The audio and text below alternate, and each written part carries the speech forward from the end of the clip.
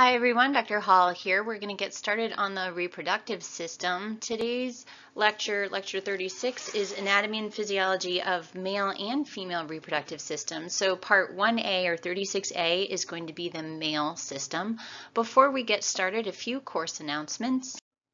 One is that we need to start planning and looking ahead. So this week you'll have the reproductive system and all the typical assignments that you have. Next week we're going to do some cases that will help us to review things we've learned all semester long. There won't be a lot of additional assignments. There probably will be a weekly lecture quiz, but I am anticipating that you should be spending your time studying and preparing for exams, which are the following week. So you have your lab final practicum, which is cumulative, so contains content from the entire semester, as well as the lecture final, which is also cumulative. So also thinking about the end of the semester. When it comes to grades, so it's a numbers thing. So wherever your numbers fall out for the course, that is the grade that you earned, right? I don't give grades. It's just what your numbers turn out to be. That is the grade that you get. I also don't round up past the 10th place or that first decimal. So, so just know in advance, even if you're an 89.9, right? I know it sucks to be you, but I'm not going to round you up to an A-. I have to draw the line somewhere, so I'm just telling you in advance, I don't round up. If you need a C or better for your program and you don't think you can get there, or if your grade is going to be low such that it will pull down your GPA, I want you to strongly consider taking this class for credit, no credit, instead of for a grade. Programs will accept a class with just credit for this semester, so you will be fine that way. And just know that the benchmark in order to get a grade of credit instead of a grade of no credit is 60%. So you want to make sure that you're going to at least be there. If you are not going to be able to earn 60% in this course, you can drop the course, and I highly recommend you do that. That's better than getting a no credit or an F. So let's move into male anatomy and physiology. So the basics, right? So this is Michelangelo's The David, famous sculpture, and it works pretty well for our purposes. So of course we have the penis and the scrotum pictured here, as well as some highly stylized pubic hair. All right, so the penis is of course going to be the organ that allows for urination and sexual intercourse and ejaculation of semen, which is necessary to reproduce. And then we have the scrotum here. So this is a skin-covered pouch that hangs outside of the body and holds the two testicles. And the reason for the scrotum is because sperm production needs to occur at around 93 to 94 degrees Fahrenheit. That's optimal temperature for sperm production, which is cooler than body temperature. So the scrotum is in some ways a summer porch or a sleeping porch. It allows you to be a little bit outside the main house and a little bit cooler, catch a few breezes, right? So that's the reason why this really important organ is located in a relatively vulnerable place. Okay. So the shaft is the main cylindrical part of the penis, and it contains erectile tissue. 3 columns of erectile tissue, which we'll talk about more in detail in the lab video in terms of the anatomy. But 3 columns of erectile tissue, which is this, it looks like a sponge when you cut it open. And what happens is, in order to cause an erection, the arteries into the penis dilate and open up, so more blood flow goes into the penis. The veins constrict and close down, so less of that blood can get back out. Therefore, it kind of floods those spongy erectile tissues and causes the penis to elongate, widen, and become firmer. It often will also point upwards or sort of upwards, but it varies from person to person. The gland, and I want to point out here there is no D in this word. It is not a gland. It does not produce a substance. This is the gland. I don't know why they named it that. It was very unfortunate. And that's the tip of the penis, which you might call the head of the penis.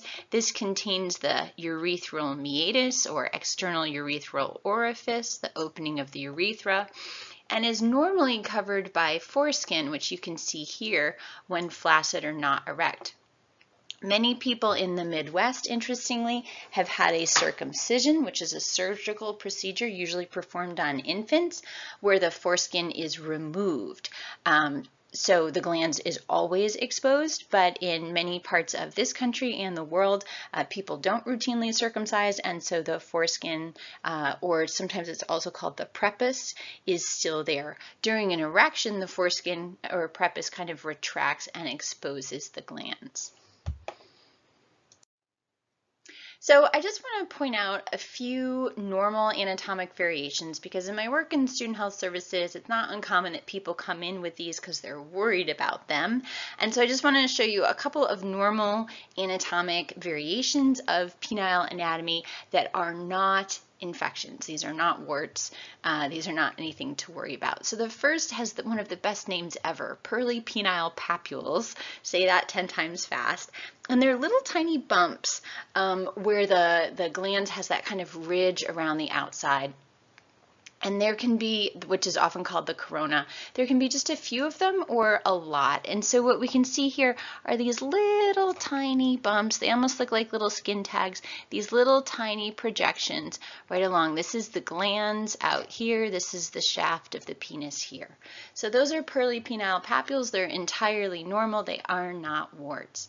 The other thing that I want to point out to you is Fordyce spots. And what these are enlarged sebaceous glands. Remember when we learned about skin, we learned about sebaceous glands, and they are just visible under the surface of the skin. So you can see kind of these kind of yellow to whitish looking little dots or bumps. They can sometimes kind of protrude a little bit and make and be a little bit raised there. Those are Fordyce spots. They're also entirely normal and nothing to worry about, and you don't need to do anything about either of these. Oh, there's another picture of Fordyce spots. So this one was on the scrotum, and this one here, you can see them on the penis. Those are just normal sebaceous glands. All right, so let's take a look now at the internal anatomy. So this is a diagram that you can use to help study, and we're going to go through each of these features in turn. So let's start with the testes or the testicles. Those two words are absolutely interchangeable. So these are the male gonads. Gonad is the non-specific term, and they're paired. You have one on each side sitting in the scrotum. So the gonads have two functions. You're going to produce sex cells, which are also called gametes, and you're going to produce hormones. So in the case of the male gonad or the testicles, you're going to make sperm, and you're going to make testosterone, which is the male sex hormone. So gonads always have two jobs, to make hormones and to make sex cells. In the case of the testicles, you're going to be making testosterone and the sperm. So those sperm are created in these little tiny tubules that are coiled up inside the testicle. You can see here's the testicle, and you see these little coiled tubes. They look like mini ramen noodles.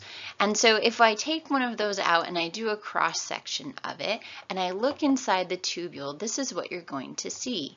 Around the outside of the tubule are the cells that will eventually become sperm. And as they go through that process, they move closer and closer to the lumen of the tubule, and there's where we'll find our finished sperm.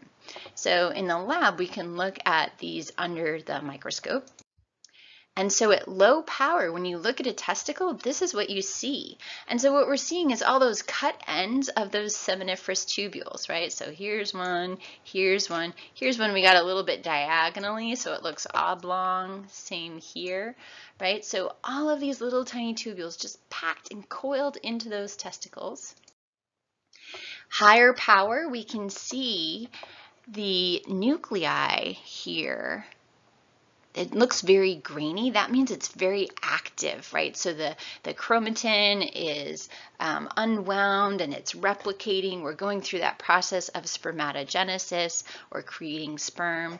And so your originator cells called your spermatogonium start out here on the periphery of the tubule and then migrate centrally toward the lumen of the tubule as they begin to mature into actual sperm, which in this image, I apologize, we can't see very well.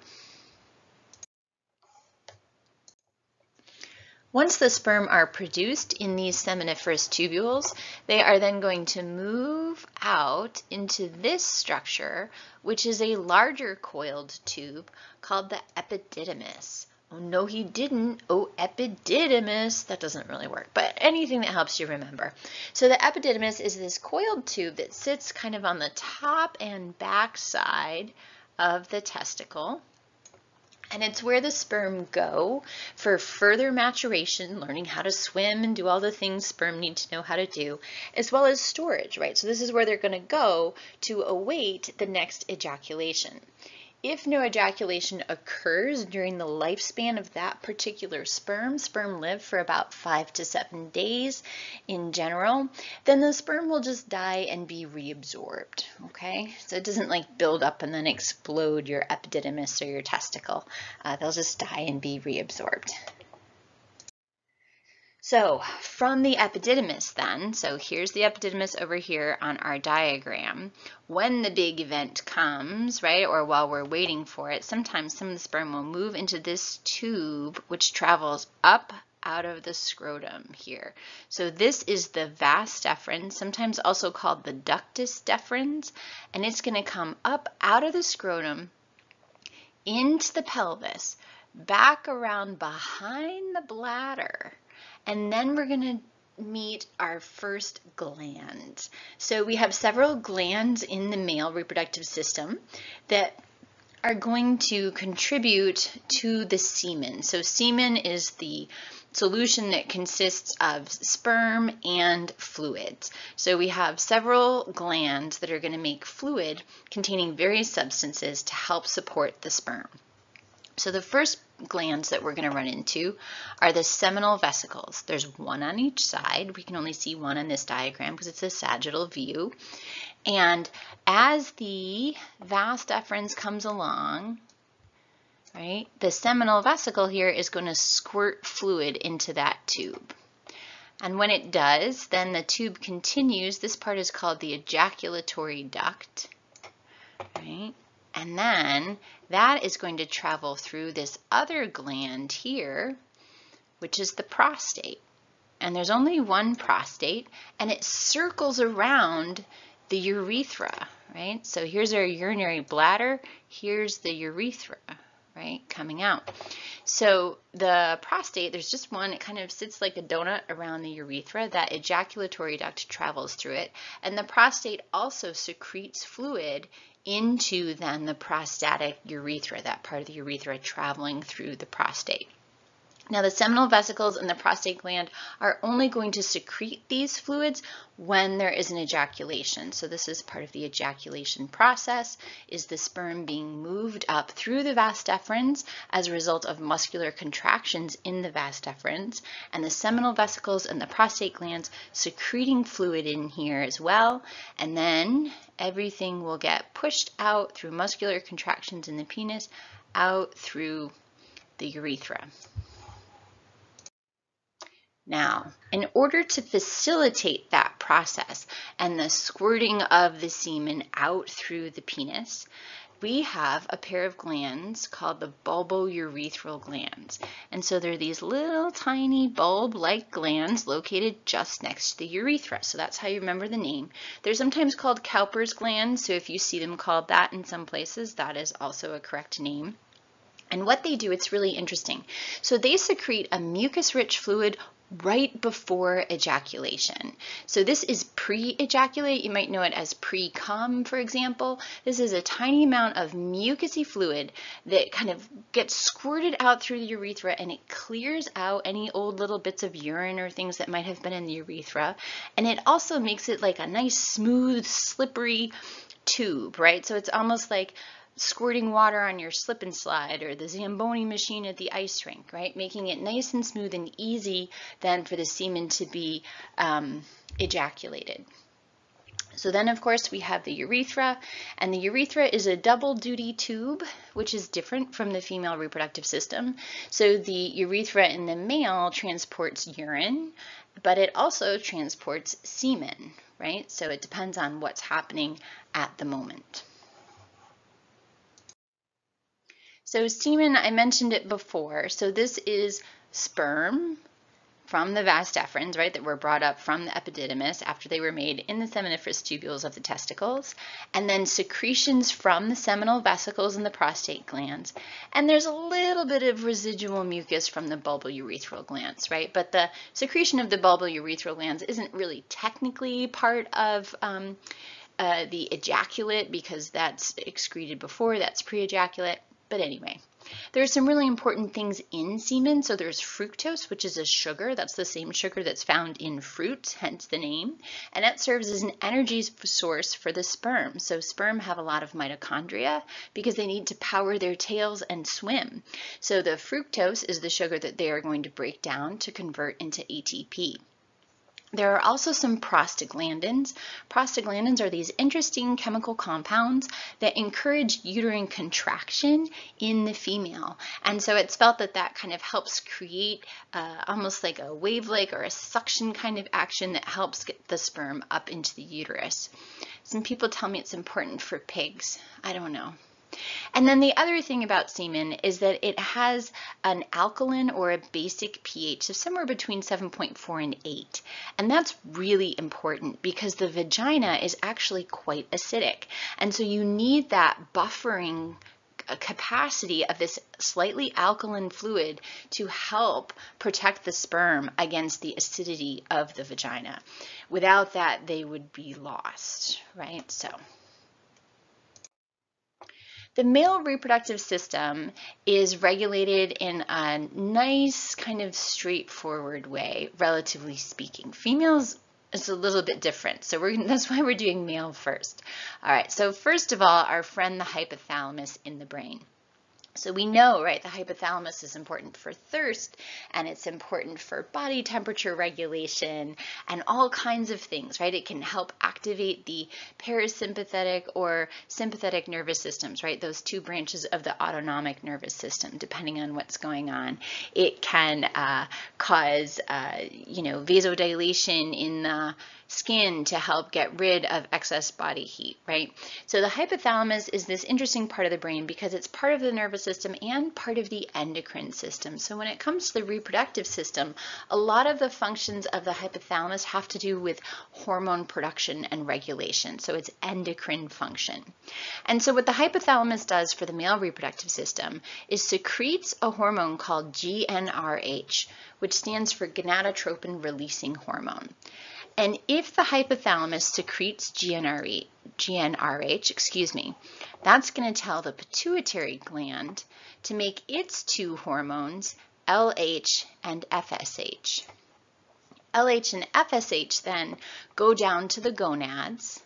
And so I just want to take a moment to say all of this is going to be basically the same in male or female. So LH and FSH are going to go to the gonads and tell them to do their thing. So it's going to tell them to make hormones and to make sex cells. This diagram doesn't have the gamete production part, the sperm or egg production part listed on it, but that will happen as well. So hypothalamus makes GnRH, which tells the pituitary to make LH and FSH, which tells the gonads to get to work to produce gametes, sperm, and hormones, testosterone for the testes. So how is this regulated? And you can see there are these arrows here kind of giving you a clue. So what's interesting is that the hypothalamus and also the pituitary to a lesser extent is also constantly surveying and seeing what levels of testosterone or estrogen and progesterone are present in the bloodstream.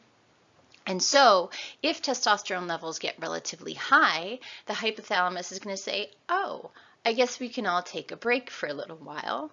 The hypothalamus will stop making GnRH. So then the pituitary will stop making LH and FSH, and then the testes will take a little bit of a break. So I think you know what type of a feedback system this is, right? Of course, it is a negative feedback system, right? So negative feedback system. If testosterone levels get high, the hypothalamus is going to shut off the system, so then testosterone production shuts off. then testosterone levels will gradually get low again. So the hypothalamus will turn everything back on. It'll make GnRH, which tells the pituitary to make LH and FSH, which tells the testicles to get back to work. Right?